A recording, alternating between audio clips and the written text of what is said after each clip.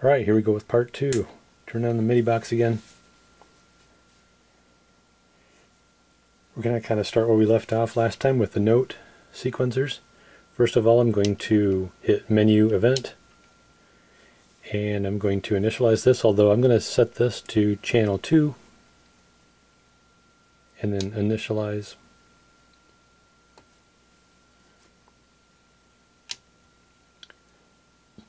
Like last time, I'm going to go to the mute menu and mute everything, all the other 15 channels.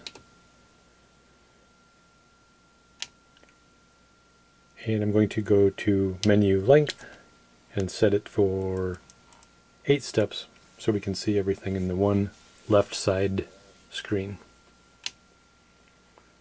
And we'll hit go.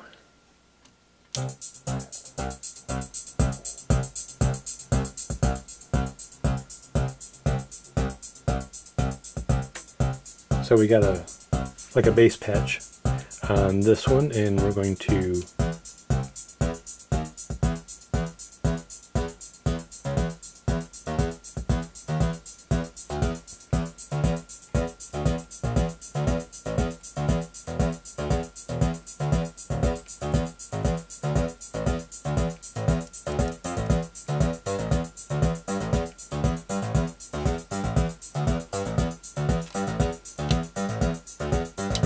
make the length of this one a little shorter.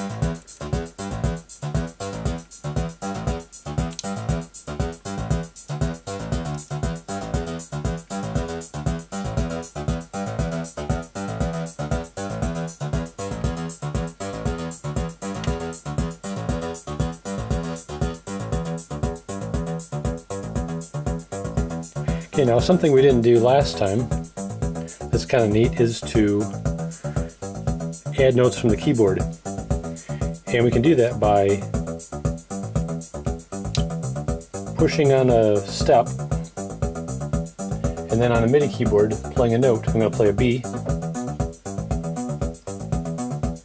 hold it down again, play an A,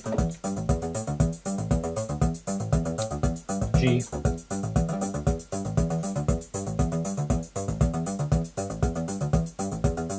high G. And if I hold it down for a longer time, oh, the patch isn't doing that. The gate length that I hold the key down will be recorded, but the patch I've got has a short envelope, so you don't hear it.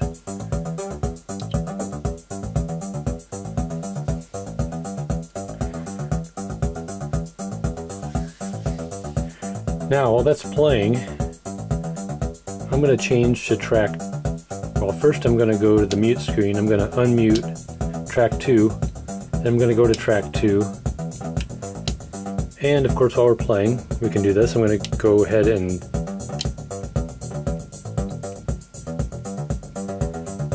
initialize it to play on on channel 1.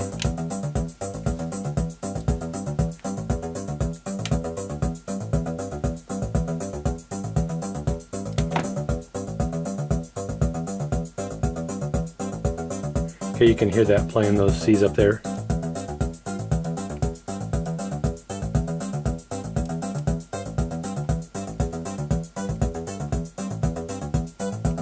Oh, and we're going to change the length of this one to 8.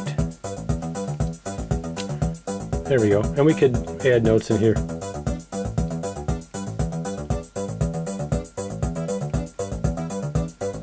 Like usual. Or I can hold down buttons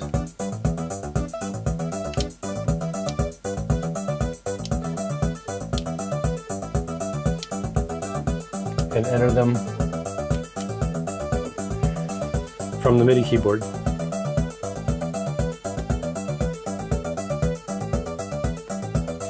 Now, the other thing I can do besides entering single notes is that I could hold on a button and play an chord.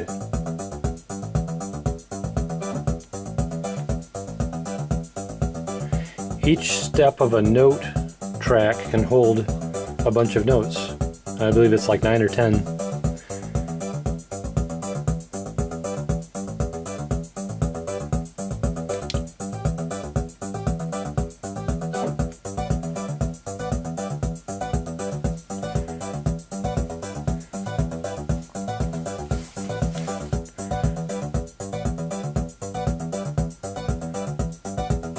Now we're looking at track number 2. Hit the track button to track number 1. Go back to notes. There's the notes that the bass is playing.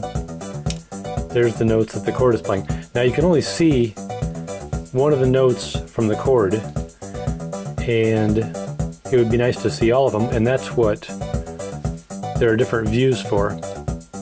We've been looking at the step view. If you hold down the edit button, you see the different views. There's step, trigger, layer, and 303. We've been looking at step. We're going to look at the layer view for a second here.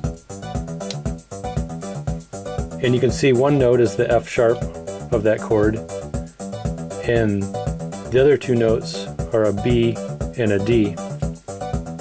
Now if I jump back to step number 1, where there was also a chord, there's a G, a D, and a B, and on the other screen that you can't see there's also an E. And I can make edits. This is for step 1. It is gated. Here's the length of the gate, here's the velocity, and the various notes. And I can edit all that in here if I wanted to. I go back to step number 6, where I've also got a chord. I can change the length of that one.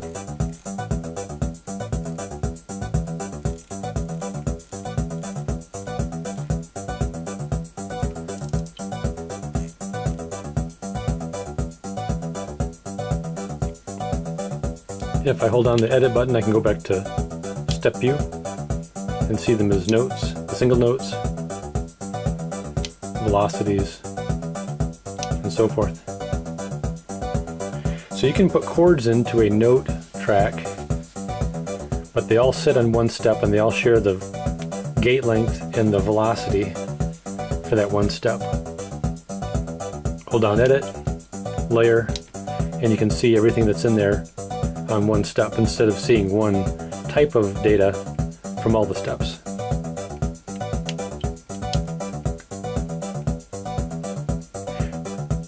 One thing we didn't look at last time is the ability to add shuffle or groove. If you hold on the menu and hit groove, you can roll this into shuffle, which is the groove style I use all the time. And then you can turn up the intensity, and you can hear that the bass line is now shuffled. The chords aren't, but they're all on 8th notes anyway, so they're not going to move even if I did shuffle it.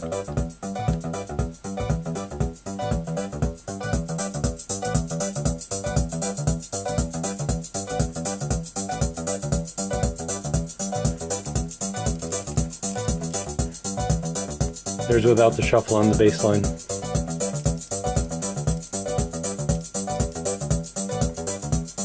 And there's with edit, to go back to the edit screen. So you can input from a MIDI keyboard notes, just like you do with the encoders, and you can input chords in the same way.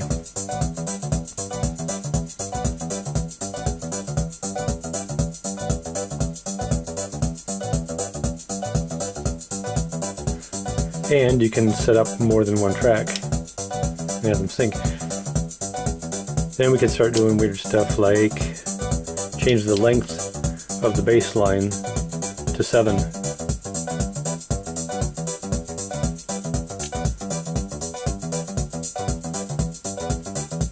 My drum loop's going to stay in 4/4, and the chords are going to stay with 8 steps. We can go to the chords, change their length,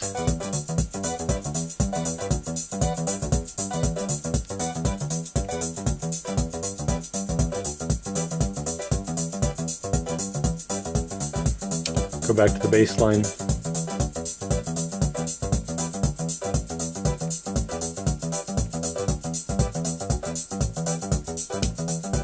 back to the chords.